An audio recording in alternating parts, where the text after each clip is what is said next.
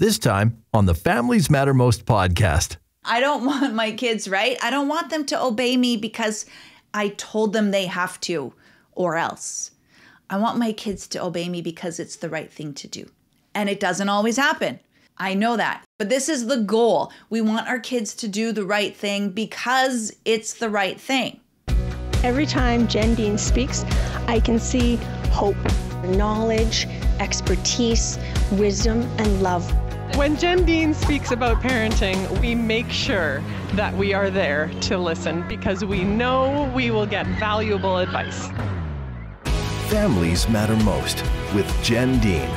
She doesn't just give skills for us to be better parents, but she teaches us how to reach our children's hearts. And at the end of the day, that's what truly matters. What do you do when your kid says no? You ask them to do something. Hey, come here, come to the table for supper. It's time to put your stuff away and get ready for bed. And they just look you straight in the eye and say, no. We're going to talk about defiance today. What can you do for little kids and for older kids? If you've got teenagers, young adults that are treating you this way, stay tuned on this podcast. We're going to tackle all of that today. Defiance. That's the hardest thing, isn't it? That's the hardest thing about parenting. I can help you solve problems. We can talk about building character in our kids. But when I lose it is when my kids look me in the eye.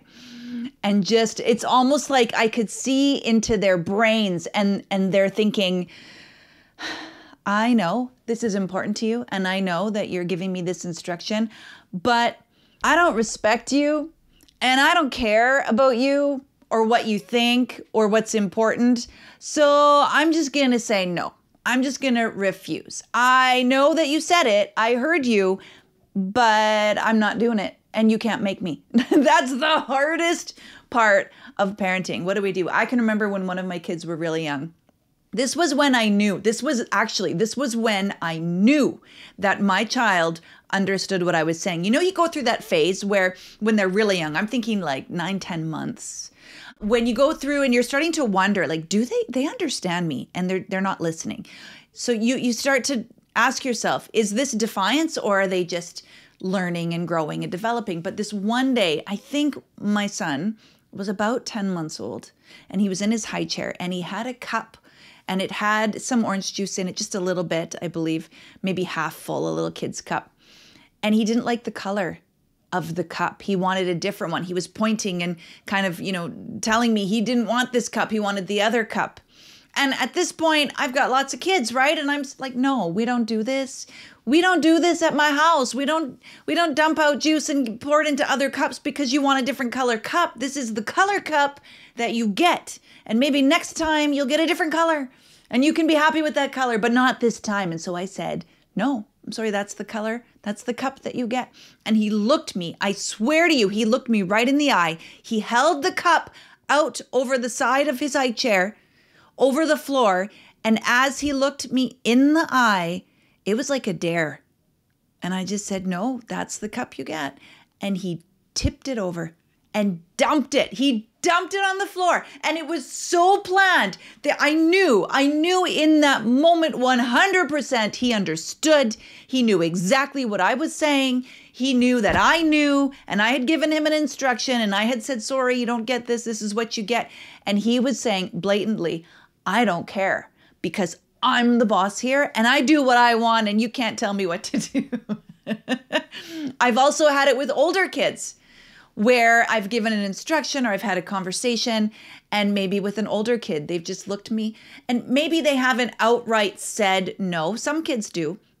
I'm thinking my kids, maybe they haven't outright said like no, but they give me this look and it's this sarcastic, demeaning look that I feel like it says, you're an idiot and I have no respect for you and you're stupid and I'm not going to listen to this because it is the stupidest thing I've ever heard and I don't have to listen to that. Now, they don't necessarily say that, but that's the impression I get. And you've been there. You've been there. If you've got younger ones or older ones, you know what I mean. It's that defiance. It's just that, no, I'm not going to do it. And you can say what you want. You can get as mad as you want. But their answer is no. We're going to talk about that. But I do need you to know. I need you to hear me. I've been there. That to me is the hardest. So let's drop our shoulders, take a breath, and I've got you. So I'm a family coach. I'm in the trenches with you. I've raised my own kids and I love them. We have great relationships now. We really do. It's worth it. It is worth it to put in the work while they're young on your parenting and also on yourself. It's 100% worth it because you want to have good, healthy relationships as your kids get older. But not every day is easy. I know that. I've been there. And some days the win is, can we get through the day without yelling? Can that be a win today? Can we get through the day without crying? There was a time when I had 3 kids under the age of probably 6, but 2 of them are very similar. They're 18 months apart. There was a time when I was crying every day. And I just felt like the worst parent in the world. I was struggling with anger. I was yelling every day. And I felt like they only listen when I yell. And this is the pattern that we're in, is they just ignore me. They defy me. They say no, they do what they want. I have no control. I'm not reaching their hearts. This isn't working. I get it. I get it. So let's talk about this scenario. When our kids say no, the first thing I need you to do is to come to terms with this. Now, this is hard, but it does make it easier after. I need you to accept this. Your kids get a choice. There, I said it. Your kids get a choice. They get to choose whether or not they want to listen. They can accept the family rules, the rules that are in place, the instructions that are given them by their authorities, which right now is mom and dad. They can choose to accept that, and they can choose not to. And they get to choose. So we don't need to get so upset when they make a different choice. And I know we do. I know that we do. We take it personal. We take it personal because whenever, and if you were just in the free boot camp that I put on earlier this fall, you'll remember this. Whenever we add in emotion that is unwarranted, whenever we overreact, we get more angry than probably we needed to be. You know, hey, I took that personal. I made that, like I was really upset about that. I got really angry or really hurt. Whenever we do that, we overreact. It's because we've made it mean something bigger than the circumstance.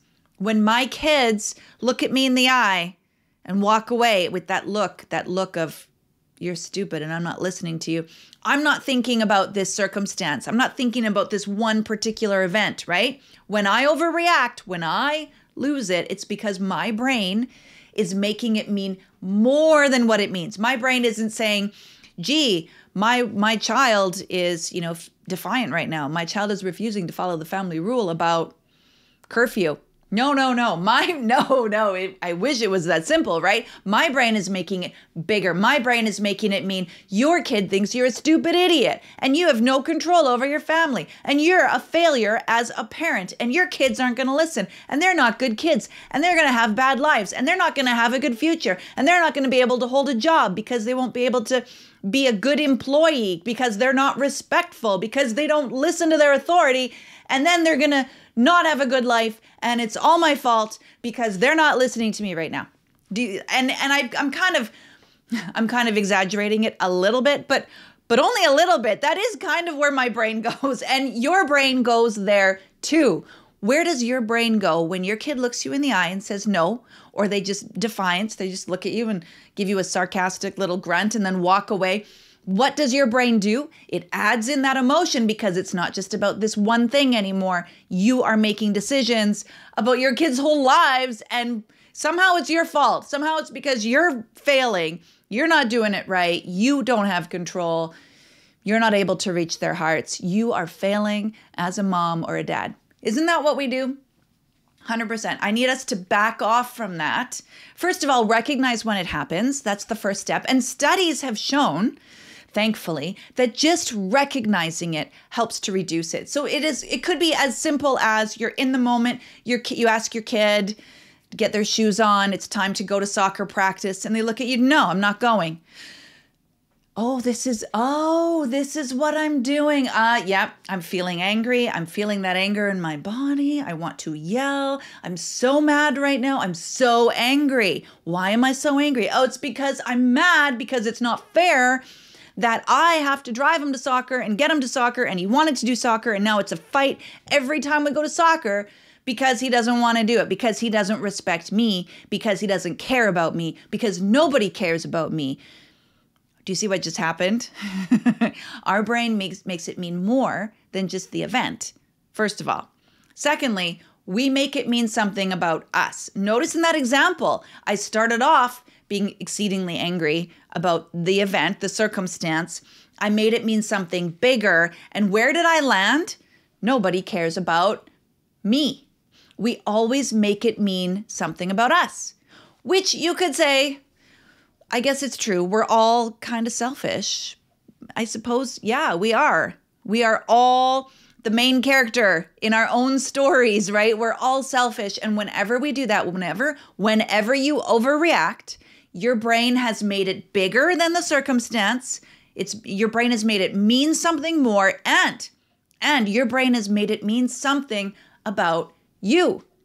It's become personal. Yeah, it's become that you're a failure as a parent, that you aren't doing a good job, that nobody cares about you, and that it's no fair against you. That's what we do. So noticing it will help, proven to help. Studies have shown that this helps to reduce it. Just noticing, oh, yes, this is what I'm doing. I'm overreacting. My brain is making it mean something bigger. I'm not really thinking about this one event anymore. I'm not thinking about my kid said no to me about going to soccer. I'm thinking nobody respects me. Nobody cares about me. It's not fair that I'm a taxi driver. I see what I've done there. Okay, I've made it mean something about me. I'm going to stick to the circumstance. This is key. Stick to the circumstance. Stick to it. That's going to be step one. Backing off from all of that extra emotion, backing off from making it personal. It's totally natural. We all do it, but recognizing it, backing off, stick to the circumstance. That's going to be key. And then we're going to solve the problem. What's going on? Okay, your child, whom you love and who is a great kid, is being defiant. Your child just said no to you. Well, you gave him an instruction, and he has the option to obey or to disobey. He has the option to say yes or to say no. And in which case, you could just go back to him and say, hey, you know what? I gave you an instruction, and this is our family rule. One of our family rules is that we get ready and we go to the things we've signed up for. We agreed to go to soccer. You agreed to go to soccer, and now it's really important that we do that. So you can't say no to this. You actually need to follow the family. Well, I guess technically you could say no to this because I just said we give him a choice. You could say, you can't say no to this without a consequence. That would be appropriate. You can't say no to this without a consequence. So you can say no, but there's a consequence because our family rule is that we go to the activities that we said we would participate in. We will go there. We don't like to be late. We like to try and make it there on time. We like to give it our best effort, right? This is what we do in our family, and we committed to this, so we're going to do it. We're going to see it through. Yeah, this is what we're doing. So we have to go to soccer. If you say no, then there is going to be a consequence for that. And now, again, it's your choice. It's your choice to follow the family rule or to say no to the family rule, and then you're choosing the consequence. So this is what we want our kids to see, is I don't want my kids to obey me because they're afraid of me. I don't want my kids to obey me because they want to please me, even though some days that's tempting. I don't want my kids, right? I don't want them to obey me because I told them they have to or else. I want my kids to obey me because it's the right thing to do. And it doesn't always happen. I know that, but this is the goal. We want our kids to do the right thing because it's the right thing. So we have rules in place, and maybe it's a conversation to have with your kids of let's talk about our family rules. Our family rules are when mom or dad give an instruction, we expect that the kids would follow through and say, okay. And if they don't, if our kids don't, then they're choosing a consequence. That's just the way it works in our family. So it's not like, oh, please listen to mommy because I'm so sad when you don't listen to me. That is not effective. I know we try, moms and dads. You know, it makes me feel so sad when you don't obey. It hurts my feelings. It makes me so angry. You make me angry when you don't listen. Like, all of that isn't awesome because it feels like manipulation, and it kind of is. Like, I know you don't mean it to be in a negative way, but you're trying to get a reaction out of your child and you're using your emotions to do it.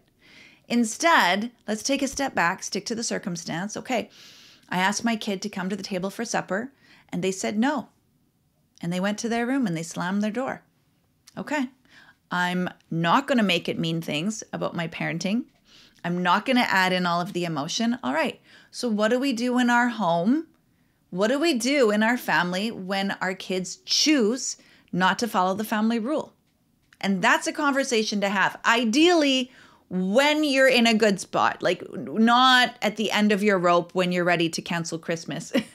Ideally, this is a conversation to have with me as your coach or with your partner. Like, you're going to sit down and think this through.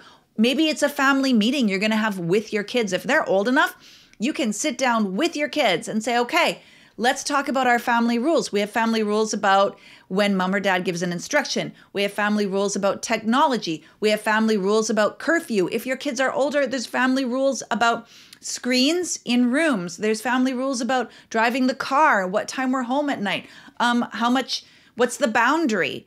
How much privacy are we having with members of the opposite sex? Like, there's family rules about all of this stuff. Let's talk about it ahead of time. I call it pre-teaching. Let's talk about it. These are our family rules. And maybe other families have different rules, but for us, this is where we land right now. For now, this is our family rule. So now the kids have an option. They have a choice. Are they going to follow the family rule and get the benefits of family life? You know, there's good things that we do together. We have fun together, right? There's laughter, there's joy, there's peace. Do we do that? Do we want that? So our family will run smoothly? Or our kids can choose to say no. They can choose to say, no, I don't like the family rule and I'm not going to follow it. And that doesn't have to mean anything to us, because I don't know about you, but I am the kind of kid that had to learn through cause and effect. That's how I learned. I had to learn through what happens when I go along and I follow the family rules. And unfortunately, I had to learn by what happens if I don't. Will there really be a follow through? Will I really be grounded? Will they really take this away? Will I really have to, do the extra work? Like, what happens if I don't? What would happen if you told me not to touch the stove? Oh, my goodness. I would have to touch the stove.